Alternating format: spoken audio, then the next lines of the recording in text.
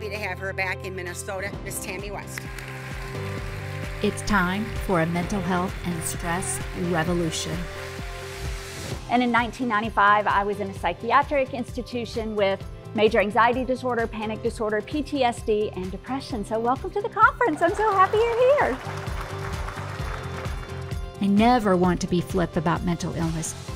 I simply want to surprise and to help people see things differently. We have like the same reaction to losing our keys as we do losing our loved one because we lump it all under this word stress. And I'm telling you now, it takes our power away. And I remember going into that hospital room, and I remember the nurse coming in and going through my bag and taking everything out of it that she thought that I might use to hurt myself. So it wasn't a flip, funny experience, but it was the best day of my life because I'm never going back there again. I love when participants laugh. They leave their pain outside the conference doors. So you know how you get up to go to the bathroom, but you don't want to wake up, so you kind of like try to keep your eyes closed. So this one particular night, that's what I did. And so I'm sitting, right? I've kind of got my eyes closed, and suddenly I sense a presence. And I open my eyes, and my husband was there with his eyes closed. In position.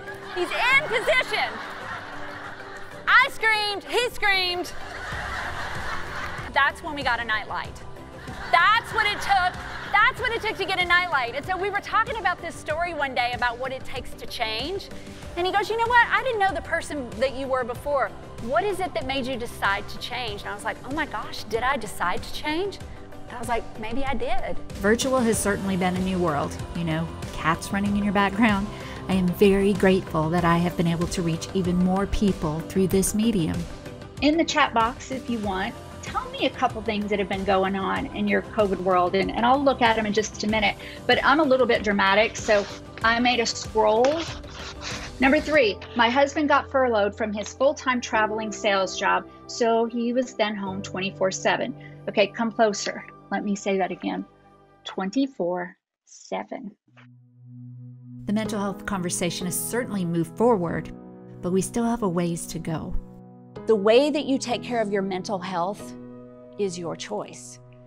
Don't let the world tell you that you are supposed to be stressed, that you are supposed to have no time, that you are not supposed to be happy, that you are supposed to be perfect. 90% of Americans believe we are in a mental health crisis. 20% are currently experiencing a mental illness, everything from anxiety and depression to bipolar disorder. Companies all over the world have brought me in to help employees not only improve their mental well-being, but also how to help coworkers and family with their mental health challenges. That is my passion. I'm not asking you to diagnose someone in the workplace or at home or a friend because you can't. I'm not asking you to fix it because you shouldn't. What I am asking is for you to think about things differently, for you to notice, for you to ask questions of yourself about how you feel about mental illness, mental health, mental wellness. Standing ovations and applause and comments are wonderful, of course.